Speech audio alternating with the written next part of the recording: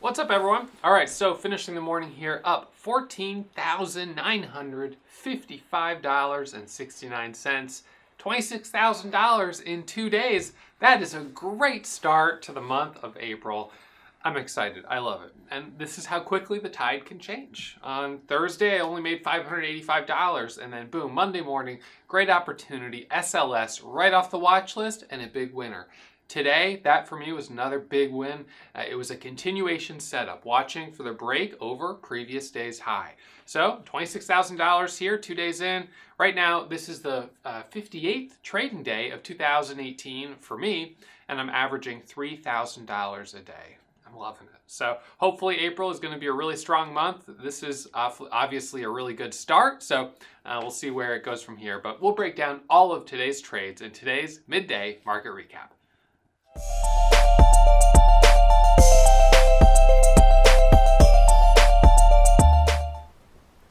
What's up, everyone? All right, so we're going to do our midday market recap. What a day. Another really big day. This is one of the biggest days of the year here, finishing the morning up. I'll drag up my P&L up $14,955.69. You can see it right here. This is, I mean, an amazing start to the month of April. It's really fantastic. So we're going to write it down here, 58th trading day of 2018 plus $14,955.69 plus $11,000 yesterday is $26,000 in 2 days. Not bad at all. So tomorrow my account's going to be right up around 103,000, 104,000, somewhere around there. And you know, that's a big step forward from 75,000 on Friday to 103,000 on Wednesday morning. So just loving that momentum. It's funny how quickly the tide can change. On Thursday last week, it was a really slow day for me. I only made like $585. Actually forgot to write down in my calendar here. So it was plus 585 on Friday, or on Thursday. On Wednesday it was plus 6K, and on Tuesday it was plus 2,000. So a couple of decent days last week. It was a little slow, and then boom, Monday morning we were watching SLS. That was the one that was right on the watch list, and I took a trade on it yesterday morning. So that was the first trade yesterday. Now today we were watching SLS for continuation, and you can see I've got $10,800 profit on that name. So I was watching it in this. I was watching this sort of box here. We had 924 as the high, and we had 788 as the low. Now, I was not super interested in buying it when it was like in between the box. I was really looking for it to break out.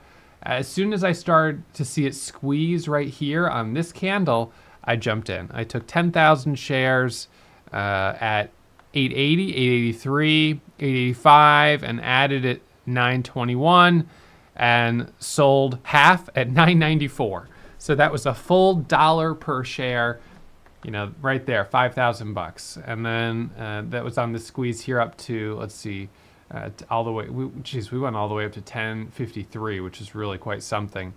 So sold half there, sold a quarter more at 978, added a little bit at 989, added more at 990, 999, I sold. So starting to scalp it a little bit more aggressively, but really it was that first trade with 10,000 shares, about 85 cents per share, $8,500. And boom, that was a big, big win on the day. Now I already had a $742 cushion from BPTH. This one was on our gap scanner this morning. I took a small scalp. Well, it was 10,000 shares, but a small scalp in terms of cents per share in at 96, anticipating the break over $3. We broke 3, we hit a high of 309, and then rejection. But it was enough for a winner. In at 96, out at 304. So small little scalp there, 740 bucks. So I had a cushion, used that to be aggressive on SLS on the first trade. And then we had MYND. MYND was kind of a little bit of a funny move. It had this gap, it sold off, and then it squeezed up and was halted. That was right here. It was halted at 240 something, 246. It resumed from the halt at a low of 260. And so I jumped in this one at, let's see, 281, 294, added at 303, sold half at 312, a quarter more at 312, added back at 311 and 312, sold at 335, 352, added at 351, sold at 363. So, ended up being a pretty nice big move there from 246 up to 372. So for that one, I got $3,401 with 88 cents. And, with that, I was up 15,000 on the day, just about. So a couple little scalps on SLS later on, but nothing really big. The one that I missed, which I was kind of being a little bit cautious here on this first candle to make a new high.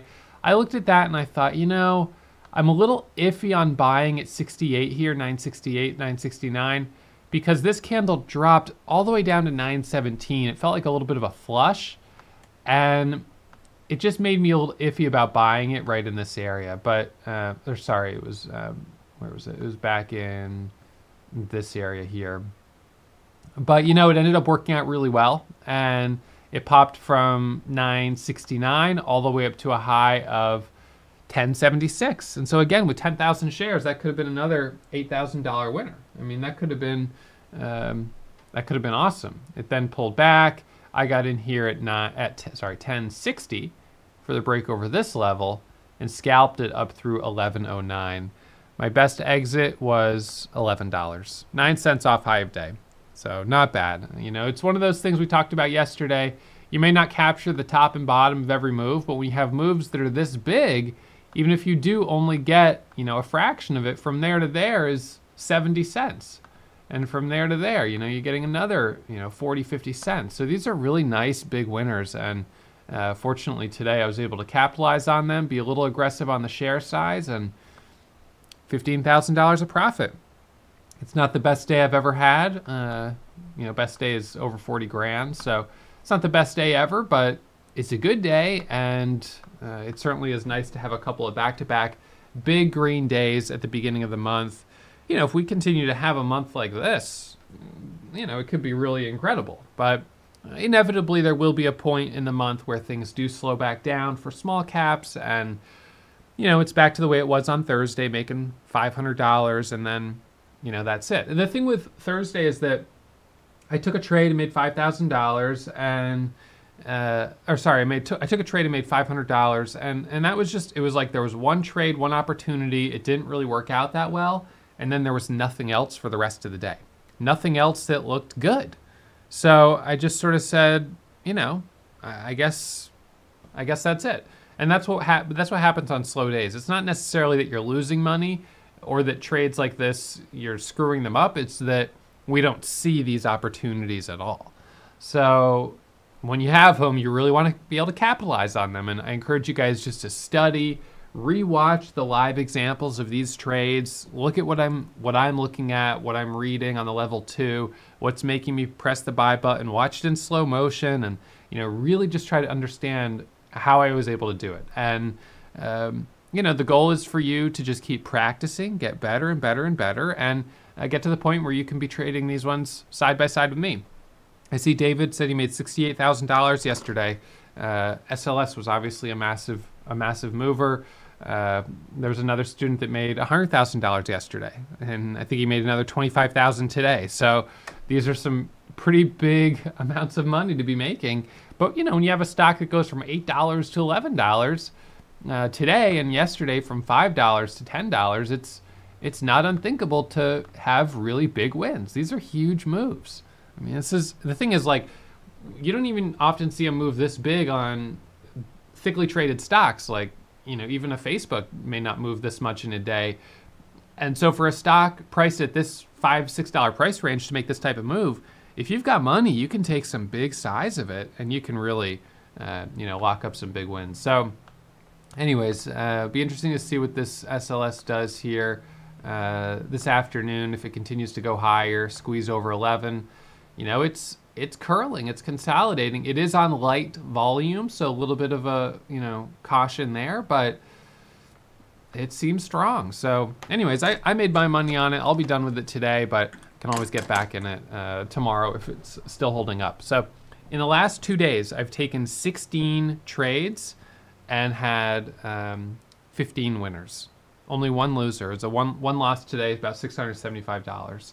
So loving that accuracy, great momentum, good start to the month, and hopefully it continues. This is the thing. Now, if you're a short seller, you're trading the opposite side of these, you're going to start feeling a little nervous about shorting the next stock that pops up, because maybe it does squeeze up like SLS or MYND. Maybe it does squeeze up like this. Now, this one's pulled back a little bit, so it didn't hold its level super well, but certainly in here, I would have been scared holding this to the short side if it squeezed from 2 to 375 and I was still holding it short. So this might be starting a next round of hot momentum after just a couple of slow days. So anyways, it's just about getting in, capturing your profit, and getting back out. I'm over $500,000 in my account that I started with $583 back in January of 2017.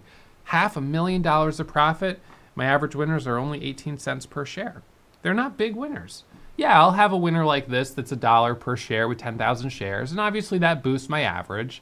And I'll have a lot of winners that are only 2 or 3 cents per share. So it averages out, but 18 cents average. You don't have to be always swinging for the fences. You can go for those small wins. They will pay your bills, and you can do really well with an 18-cent average gain. All right, so I'm sure Mike's average winner is probably like 75 cents or something like that, because he's trading those higher priced stocks. But there's obviously more than one way to be a successful trader. But for me, just getting in, capturing my profit, getting back out. Like I said during Inner Circle seminars, my max risk for me is the moment I'm full size until the moment I've sold half. That's when I've got the most risk on the table. And once I've sold half, when I'm up 15, 20, 30 cents, I'm in the driver's seat. And if I do get lucky, I get into a stock like SLS and it squeezes up a full $1 before I start to see weakness and decide to sell half, then those just add some icing to the cake. So anyways, that's it for me here this morning. Another solid day of trading, $15,000. So happy about that, and time to go spend some of that money on lunch. Probably get like a little Caesar salad. So $14, $15, and the rest I'll just keep. That'll be that. All right, so anyways, we'll be back at it first thing tomorrow morning, pre-market analysis around 9:15. All right, see you guys in the morning. If you're still watching, you must have really enjoyed that video. So why not subscribe and get email alerts anytime I upload new content? Remember, when you subscribe, you become a member of the Warrior Trading family.